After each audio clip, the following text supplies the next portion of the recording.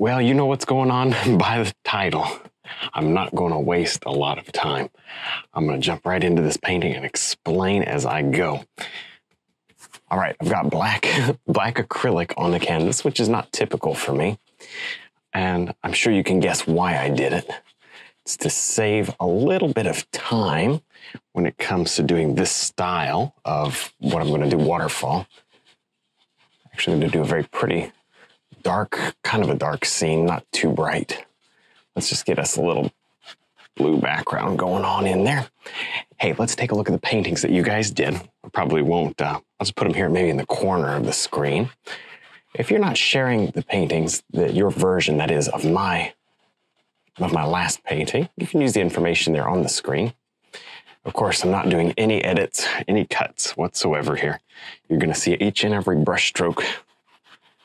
And hopefully you get something out of it. This is not going to be, I'm just going to put this straight up, right out the gate. This is not going to be in any way detailed, nice, wonderful, or anything like that. I'm going to try to keep this just as quick as I can, you know. Does it matter? Like, why even bother? I haven't done one like this in a long time. It's kind of a challenge. I'm doing it for the sake of the video. I'm making a video out of it. You shouldn't necessarily do anything like this at home. Do your version, take your time on it, and send it to me. I'd love to see it. Yeah, that'll work. What's that right there? I don't know, some sort of water. I know we're gonna have a waterfall right here, so I'm just painting in the mist and everything right there. Okay, set that to the side. Let's grab a fan brush. I'm going right into some of my lighter colors. Beautiful. I'm not so much gonna rush as you laugh at me because I say I'm not gonna rush, because I'm trying to do it within about 20 minutes. That's my goal. If I can get this painting in 20 minutes, or, you know, 25 tops, that sort of area, oh, I'm gonna be thrilled. So I've got a black acrylic canvas. I've got just a little bit of clear gel over the entire canvas, even my shadows, you know, where my trees and whatnot are gonna be. I've even got a little bit there. And I'm gonna use color to suggest, in contrast, to suggest detail, because you'll note we have a lack of opportunity for detail. Maybe let's stop right there and let that be something else. Okay, now trees. Maybe a lighter color. I don't really know what we want. I've got more paint than I'm ever gonna need because I don't feel like stopping. So, you know, you don't have to put paint down heavy like that. I don't suggest that you do that. Let's just go ahead and tap in some background foliage, bushes, and whatnot. I'm just going to let the acrylic today be my dark color. Okay. Let me see here. I'd like to see almost some like bluish, like some blue, not muddy, but like bluish, purpley background tree shapes. Like that. That'll work. And again, allowing my dark to be just, you know, the shadow of the trees. Oh, that's nice. Looking at that there in the monitor, that's very nice. That'll be my version of standing back, since I'm not going to get any chance to stand back. Good. Just slapping down some color. And you think, okay, come on, how is that going to turn out? Anything other than just an utter disaster? I don't know. I guess you gotta wait and see. You're looking at me like I know. There. All right, let's get some color. Those look like beautiful bushes. I mean, that's nice right there. We can live with that. Let's get some more beautiful bushes right on this. Oh, isn't that great? Wow.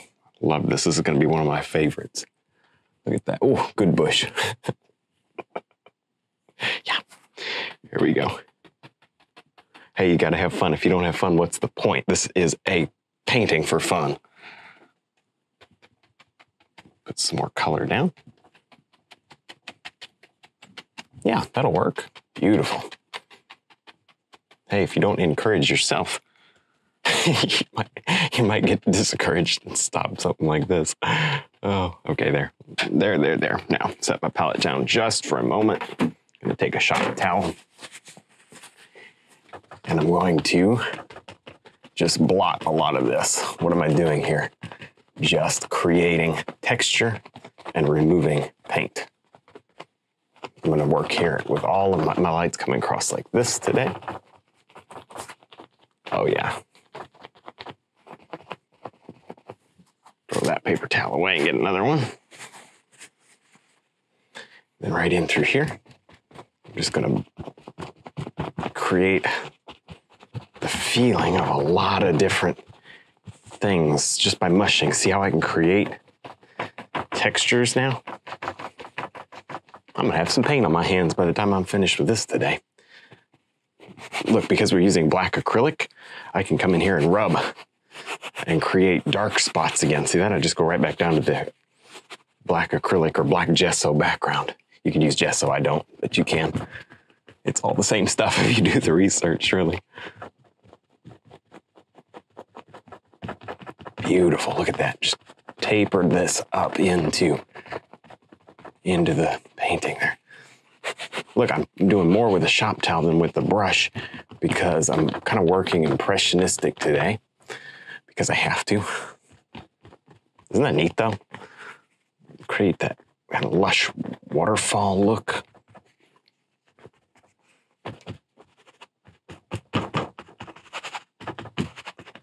And moss, see the moss? I can just see it. I don't know if you all can see it, but I can see it. We've got something.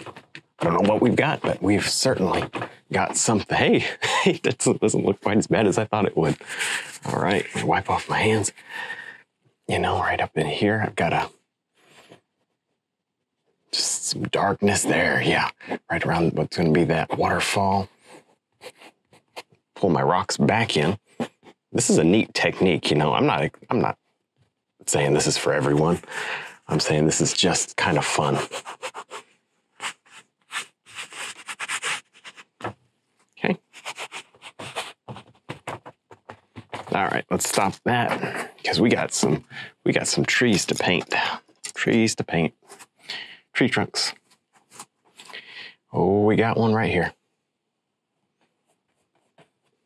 Cool. Yeah, there's not going to be any detail in this painting other than what I can just get in as a kind of impressionistic suggestion of life and form and detail and highlight, but it ain't going to be much. There. Okay, right here, there, and everywhere. If you want a tree limb, put in a tree. Tree trunk, you know what I mean. Okay, now maybe on the other side.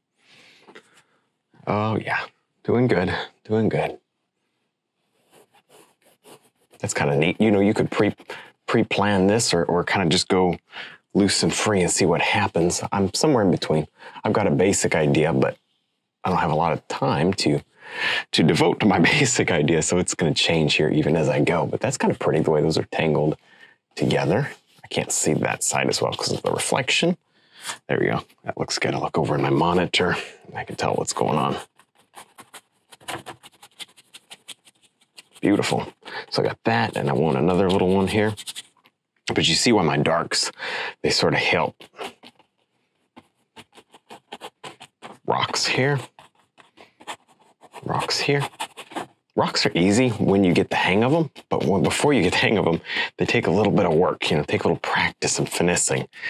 But there's some rocks for you. All right, now, what do we want to do here? Let me get just, I don't have any time to make decisions. I need to just make a decision and move. This is exciting. This is a good challenge for me. I don't know if everybody else is going to enjoy doing this, but like I said, do your own version, not in a race. Do your own version just for fun at your own pace. That's what I would do if I were you. I used to do these like once every 6 months, these little challenges, you know, try to get it done in no time challenges. I haven't done one in years for a good reason, but I appreciate that people enjoy seeing this sort of thing. If nothing else, you enjoy kind of seeing me You can't tell I'm calm on the outside and I'm racing on the inside, I guess. There. No, I'm actually having fun with this. And here's the funny thing. So I set out on this. This is so far, just so you know, just backstory. This is the first time I've ever done this scene. And if you're seeing it, great. If you don't see it, I already told myself before I turned the camera on, I said, I'm not going to feel bad if this doesn't work and I have to refilm it. Because at the end of the day, I've got 20 minutes devoted into it. And I might be able to paint it again faster the second time, you know what I mean? Sometimes you can, in any kind of painting, sometimes you can just do it faster the second time. So it's entirely possible you won't even see this and you'll just see my next one. And if that happens, I will let you know. I'm just going to let you know either way. But of course, if you're listening to me say this now, it worked. So that's cool. I'm putting a lot of paint on. Kind of an impressionistic look there to that rock. Get some of these rocks. Just scooping up color, and laying it on thick. It's pretty. Oh yeah, look at that.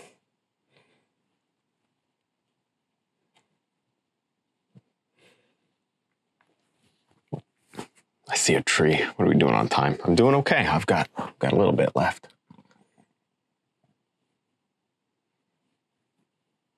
There we go.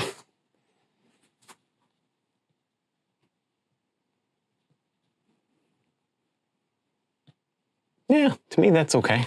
Perfect. Yeah, we're not even going there, but it's okay.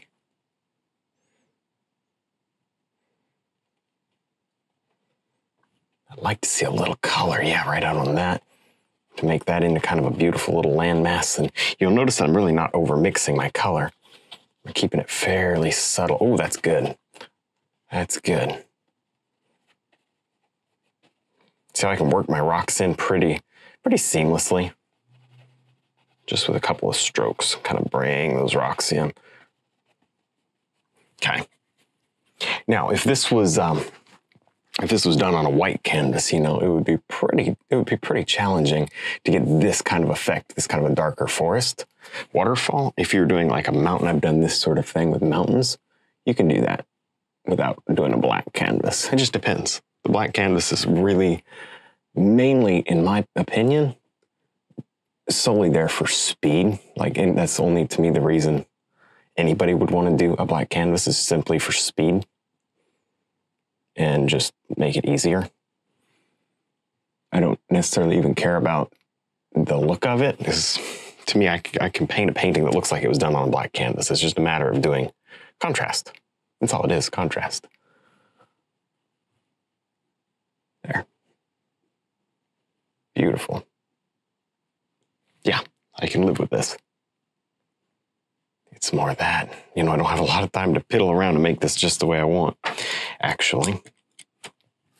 Fan brush, purple. And let's just get a little bit of a shadow highlight on this side. You know what I mean? Shadow light on that side. I probably could have highlighted with the fan brush. Probably would have been a little easier.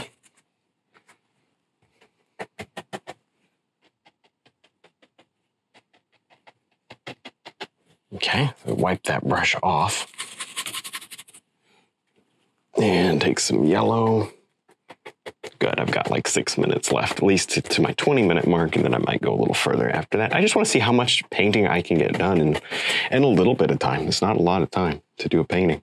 And this is like, I got to go to work in 20 minutes. I'm going to do a painting. That's that kind of, I can see somebody doing this at home for that reason maybe, or, I got somewhere to go.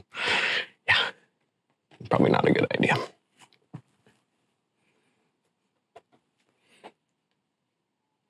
I kind of like these like random ferns that I'm going to create here out of this mess. See that? And the light's coming across through there. It's pretty. It's about color and contrast over detail today. There is no detail. Now, just because there's no detail doesn't mean there's no shape, form, color, and contrast. Now, those things we got to have, or else you won't have a painting.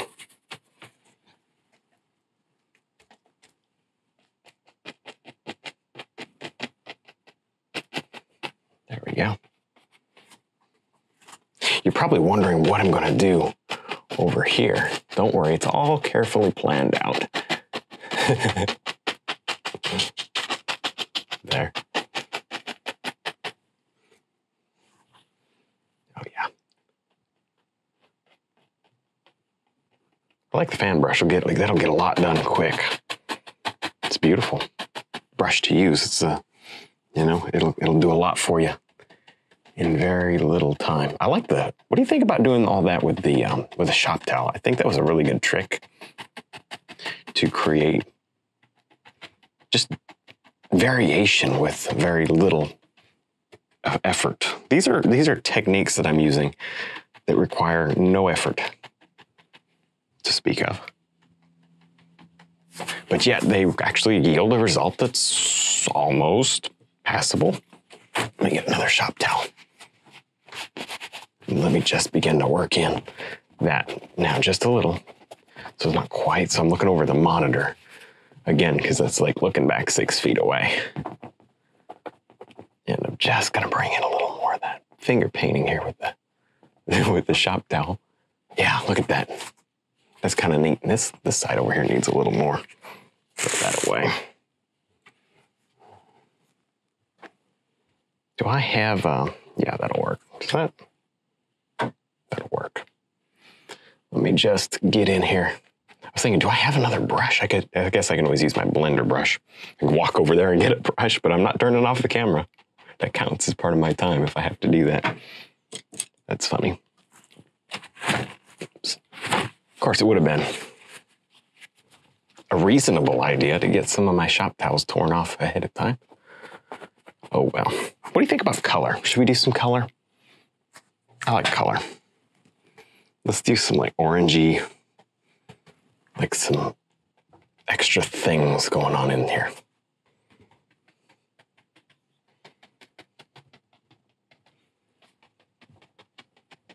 Okay. And again, one more shop towel just to blend it in. This is just the same thing you would do like if you were painting a real tree on a real painting, you know what I mean? A real painting, because this isn't a real painting. There. Yeah, that'll work. Beautiful. You know what? That's fine. Let's go ahead and real quick, I just want to bring in some leaves. Got to do it with a 2-inch unless you want to do it with a detail brush. I don't have that kind of time. Let's just make that like enclosed, this dark, kind of an evening type. Let's get a little more shadow up under here because these trees will be casting some shadows through the forest. See that? Yes.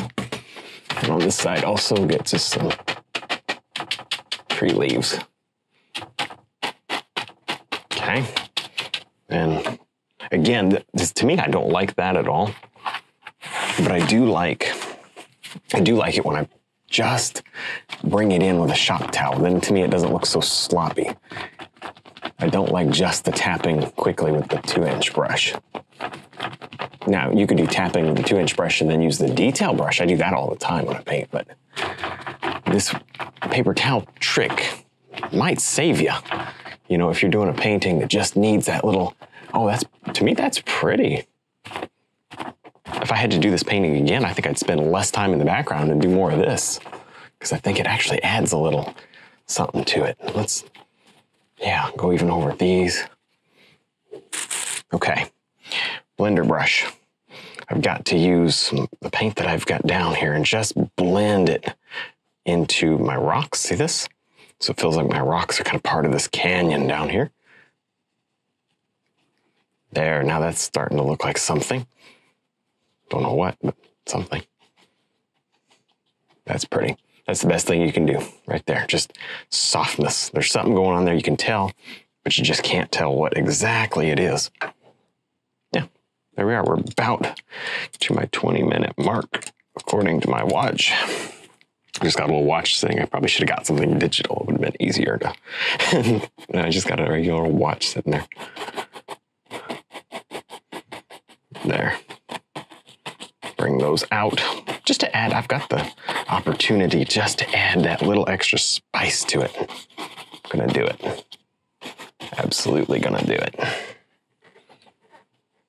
Hey, I can live with that. See that? Some of that's dark. Beautiful. Wow. That created some decent layers. Good, good, good. Okay. Okay, we can live with that. What do you think? Should we get some foreground? Might as well. Foreground bushes and shrubs and whatnot. Just these leaves. That's pretty. Just basic. I've got a lot of paint there on the brush so that when I pull through, see that I'm getting variations, not just all one drab color, several things going on, and that looks nice. Okay. Then on the other side, if I want to pull in what feels like just some foreground stuff. This sort of stuff is actually done quickly on a good day, you know? This is just not something you spend time on. That's how I do it, quick like this.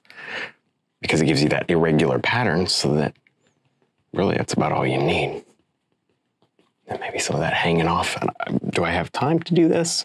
Well, I do because it's my video. I can go as long as I want. I do just for the sake of the challenge to try to keep it quick, but I want to add like little vines and stuff growing on the rocks. I just think that could be interesting. Okay. Yeah, that's neat. And maybe over here. Let me tell you what, I had the air conditioner on and it's not a warm day. I wish I would have turned it on a little cooler. That's so funny. Nothing like painting. Painting feels like exercise today. What's going on? You know, is that really, really rough? Is this something you would want to hang on the wall? Probably not. Is this super fun and actually kind of a good learning lesson? Yeah, it actually is. You know what? We need to get that right as I wrap up here. We need to get this blue and white because I need a little bit of that on. I'm sorry, I can't live without it.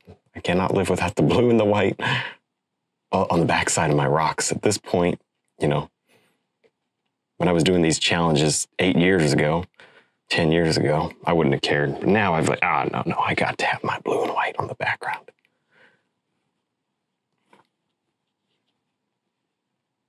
Again, I have clear gel over the whole thing. That's why it's acting so quick. Like the canvas is quick, you know what I mean? It's slippery, it's moving very fast. All the paint that I put down just spreads quickly. Let's get a little, boom, a little highlight on that tree.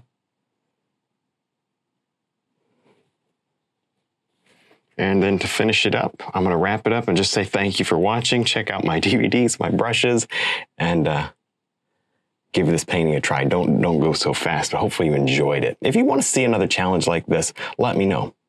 And I can pick another subject. You know, I can't do this with every subject, but I certainly can try different subjects and let you see me run around here as quick as I can. Hey, real quick. Transition area, just between the grass and those little bushy things. All right, thank you for watching. Check out the website, the full-length DVDs, which are not anywhere near this quick, and I'll see you in the next one.